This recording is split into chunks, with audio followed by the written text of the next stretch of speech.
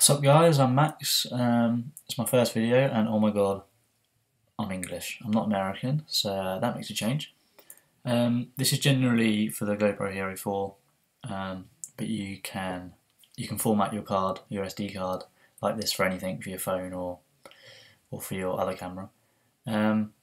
People are having trouble inserting the SD cards into their cameras and coming up with the error, SD error. So we're going to sort that out. I'm going to show you how. It's so simple. Insert your SD card into your computer, and then you go down to Launchpad, and then we find other disk utilities. Wait for that to load up. Then down this left hand side you'll see your SD cards in there. Mine's the 32 GB. We're going to click on that and we're going to go to the Erase tab up here. Click Erase.